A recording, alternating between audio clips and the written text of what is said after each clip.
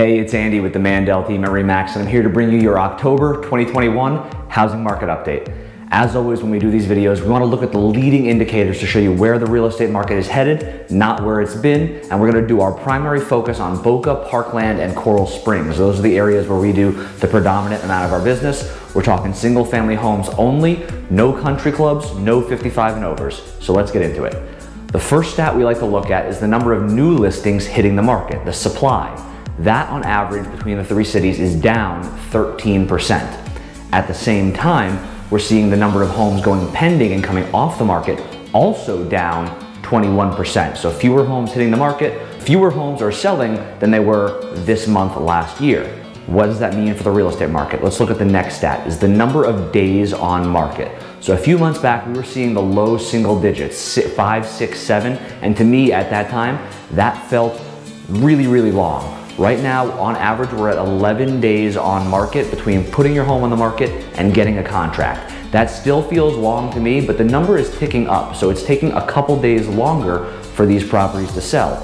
The market's not crashing, it's just shifting and slowing down a little bit from the craziness of having 25 offers in 24 hours on every single property.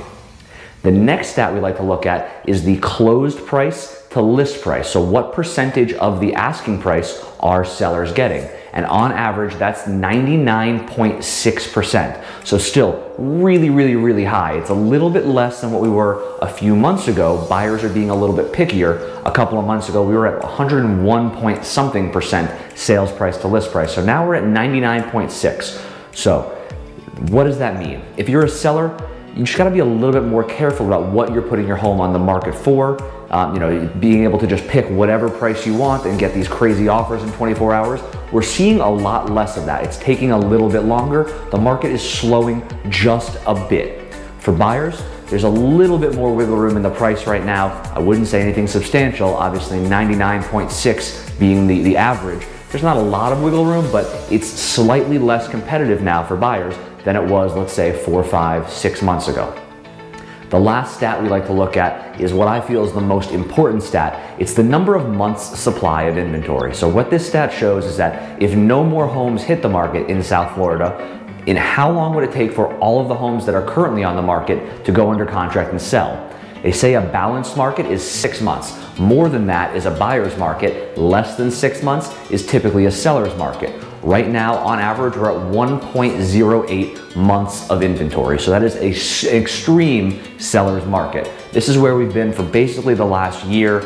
Even in previous years, we were still in a seller's market. It was still about 3 or 4 months worth of inventory, but right now we're just over 1 month of inventory. In Parkland and Coral Springs, it's actually less than 1 month. So even though fewer homes are selling, what is coming on the market is selling so fast that the market doesn't have time to catch up. It's still such a crazy seller's market right now. It's hard to really even put into words, but it's getting a little bit easier for buyers. There's a little bit more negotiating room. The market's slowing a little bit. What we have seen is that there's about 15 to 20% fewer buyers who are out there looking at these new prices. A lot of people got buyer fatigue, so there's a little bit less competition.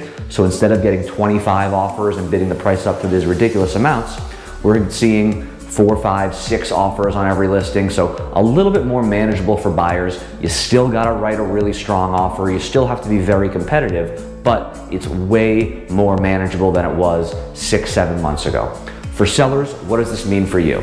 Again, you can't just pick whatever crazy price you want and shoot for the moon. That's the kiss of death in this market, is overpricing your listing. It's still gonna sit on the market, even in this market, if it's not priced correctly.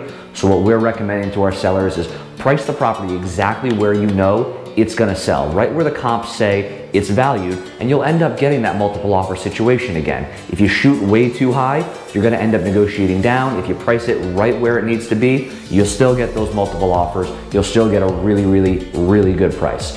So that was our October 2021 housing market update. If you have any questions on the housing market, make sure you give us a call, shoot us a text, or send us an email. We'd love to be your realtor of choice in South Florida.